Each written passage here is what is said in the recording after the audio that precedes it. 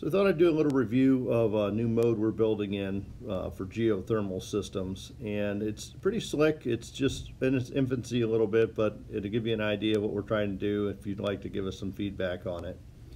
So in the mode-wise, just to explain this, this is the mode screen in measureQuick, and if we tap on the modes, you can see we can test in cooling or heating. In this case, what you're looking at is a lot of air side stuff. So just a regular, the first one here is just a regular DX air conditioning heat pump. Then we do non-invasive, we do mini splits, multi-stage units, multi-circuits, and this is geothermal down here at the bottom.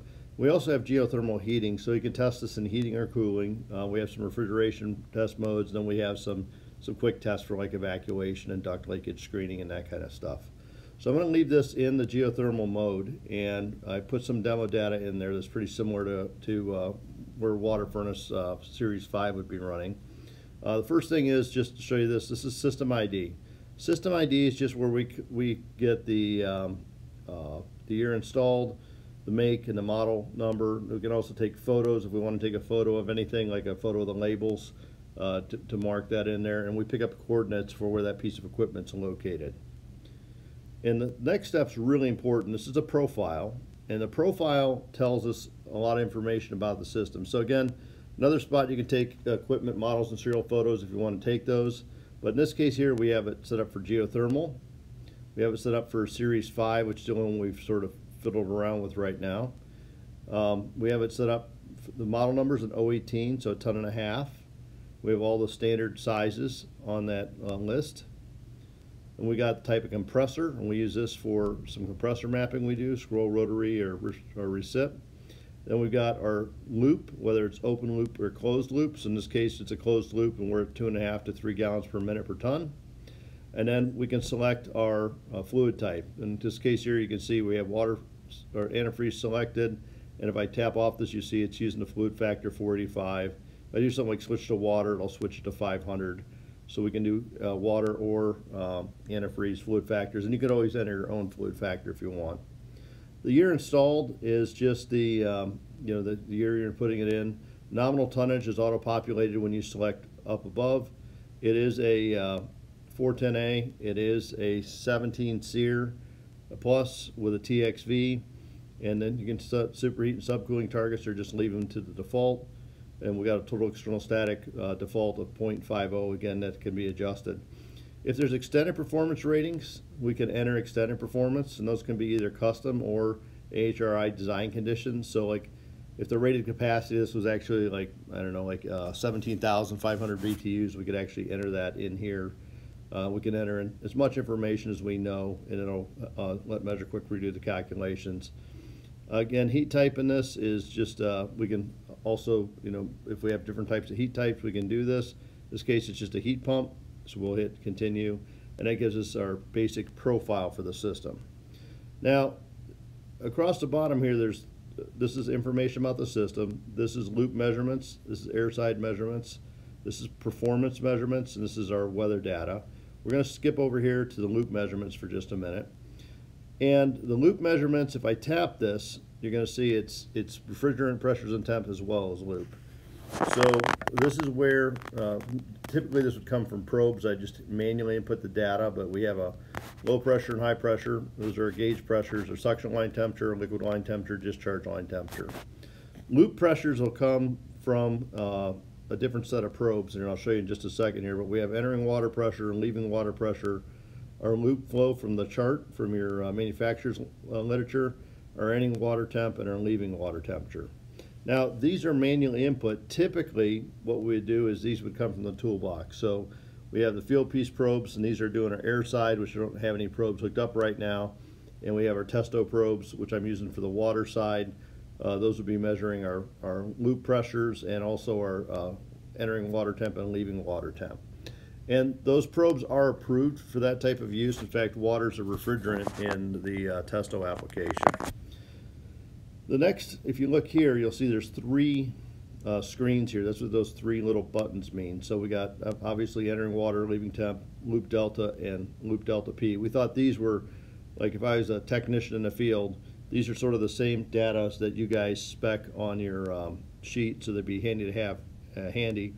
We'll tap it again. You'll see we have our loop pressure. We have approach, which approach is typically for us, it's the liquid line temperature minus the leaving water temperature. And this isn't adding up for some reason. We got to take a look at that because yours is actually a little lower. Compression ratio, we just haven't calculated yet, and then our discharge line temp.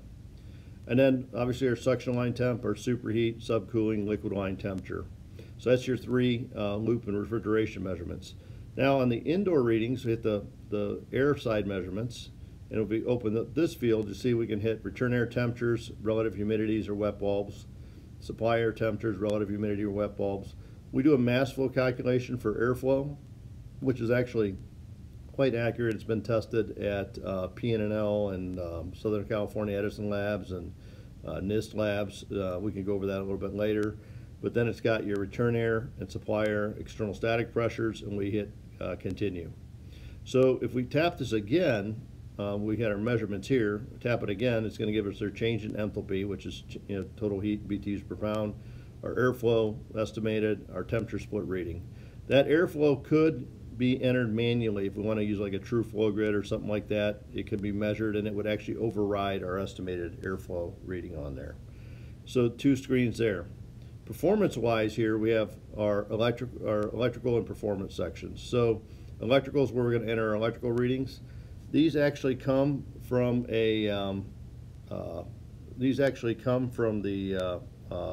system type, so we can have package or split, and then we can have evaporator fan watts, and these will come from a redfish meter. Again, I'll just show you in the toolbox real quick. This is our watt meter, which would actually measure watts, and this is going to be redfish, or we can do field piece products, and here are a bunch of different tools from different manufacturers that are available. So that gives us our electrical readings, and now if we hit the performance again, we'll get our measured ER, our approximate SEER, our total external static pressure, and our fan efficacy. So if we hit the detailed performance, this sort of does what are your extended performance tables. So it's a 1.5 ton system, and under this set of conditions, we expect it to do about 1.4 tons of cooling.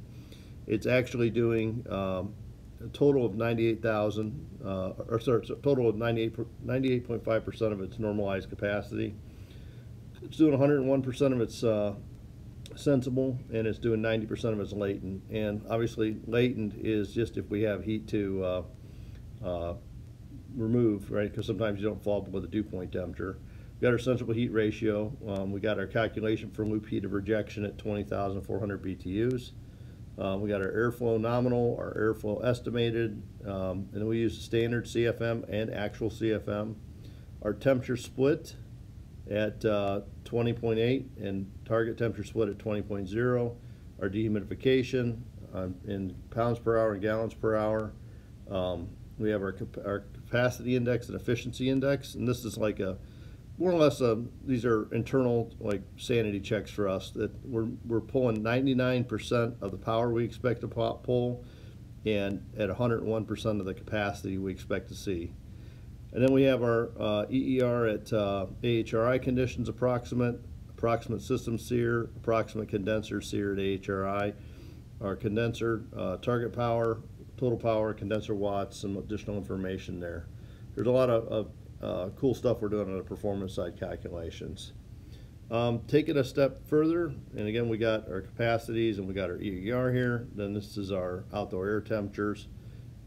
And so now what do we do with all this stuff? Well, obviously right now it's waiting for tools, but we do some scoring, which we're looking at age and efficiency and temperature split losses, static losses, approach losses, charge losses. So this scoring is proprietary to measureQuick, but it's based upon studies that have been done to just more or less show degradation over time with age, or if we have capacity losses, like maybe due to a fouled loop or something, how that impacts performance, and we scored appropriately.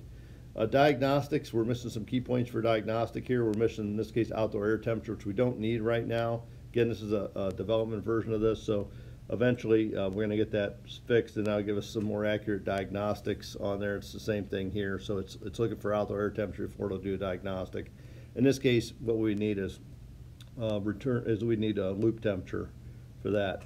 Filter system, we're going to go ahead and we have a filter media here, an air filter media. So you can pick your type of media you have, and it's going to automatically put the size, or you can put the filter type in. In this case, this is probably a MERV 8 type filter, actually a MERV 11. So we can select the MERV rating of the filter, take a photo of the filter if we want to do that. This is where we get into testing our system. So here, it's these check marks that tell me I have all my loop measurements in, all my air measurements in, all my electrical measurements in, all my performance calculations in. And so I'm going to just save a test in of that data. Now this does a pass-fail, and some of these are going to fail because we didn't make measurements. So like utilization voltage, I didn't put in a voltage, so it's showing it as a fail. It's looking at our temp split. That was in range. Or, well, let's go back up, sorry, before we go there. So utilization voltage is just, you know, the voltage coming into the machine. So you can have a voltage drop that drops it below the tolerance that's allowed. We account for that. Capacitor health, just looking for a 0.95 or higher on our power factor. Temperature split, we're looking at, you know, target versus actual, and fan watt draw, we're looking at less than 0.58 watts per CFM. Total external static pressure below 0.7. 140% are rated. Air filtration, we're looking at the filter face velocity. How does things drain? That's subjective, so you'd pass or fail that. Our charge fill in range for superheat and subcooling, so that's a pass. If we have outdoor equipment, indoor equipment, those are subjective pass fails. Cooling capacity is a pass, and then we're at high efficiency because we're at 18.9 SEER. We'll hit continue on that, and then if we want to do any photo documentation, we can take photos of the thermostat, electrical system, air distribution system, filtration system, condensate disposal system, anything showing if we're adding or removing charge, condition of indoor or outdoor equipment. So these are anything we want to just document along the way, along with these anchor photos here, which will always come up if you pull the project up again, which is your equipment models and serial numbers. Corrective actions are just what we did. So on the control system, if we level the stat, verify the setback program, plug the wire penetration, right? So these are all little things you're doing along the way, maybe checking your ground connections, verify adequate feed wire size on there, verify it's supplied from a single circuit. Anything that we're doing that we want to document along the way. So if we replace the filter, anything we did with condensate drain, the charge, add or remove refrigerant, anything we do with our outdoor equipment, our indoor equipment, our cooling capacity, efficiency. So, in this case here, everything's good, so we'll hit continue.